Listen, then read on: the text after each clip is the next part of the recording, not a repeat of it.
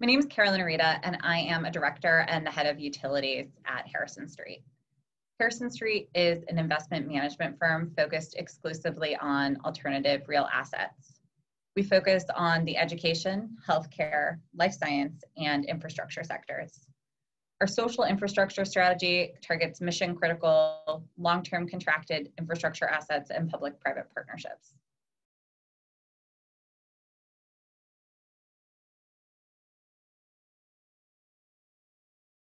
The renewable energy and clean asset sectors continue to have positive momentum. Voluntary decarbonization and renewable energy commitments by corporations, governments, and universities are helping drive this. For example, corporations account for 35 gigawatts of US wind and solar contracts today, and the industry is estimating that this demand will increase to over 85 gigawatts by 2030. We also see a lot of opportunity in the higher ed sector. Over 560 universities have joined the Race to Zero campaign and have made commitments to reduce carbon emissions. Further, 45 of the top 50 universities have made public pledges to reduce their carbon emissions by the 2030s. This will require significant investment. Many campus energy systems use older, inefficient fossil fuel-based technologies and have pent-up deferred maintenance. Achieving net neutral status will therefore require a major overhaul of the existing systems.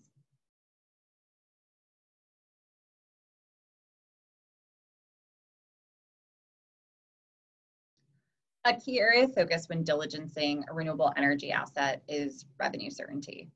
Contracted assets are not all created equal, and there are often risks borne by the project and owner. A few examples of those risks include economic curtailment, replacement power requirements, and basis differential. Basis differential is the price difference between your project's location and the location where your contract settles. Post-contract prices or merchant prices are another variable that can materially impact project economics and should be stress tested to ensure returns are resilient. Another item not to lose sight of is technology risk.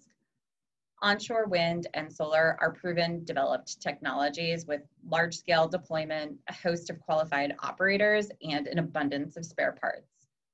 We're entering a period where newer technologies such as offshore wind, alternative fuels, and batteries will be deployed quickly and on a large scale. As a result, project availability rates, equipment warranties, creditworthiness of the guarantors behind those warranties, and CapEx programs will all require extra attention.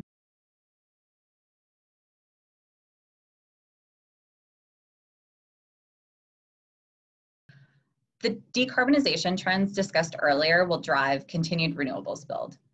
In addition to onshore wind and solar, which have dominated the last decade, we expect to see adoption and investment in newer technologies at large scale, including offshore wind, battery storage, electric vehicle charging infrastructure. Grid resilience, transition fuels, hydrogen, and district energy are a few other areas to watch. With large decarbonization commitment targets quickly approaching, we expect municipalities, universities, and health systems to leverage public-private partnerships to achieve their energy objectives.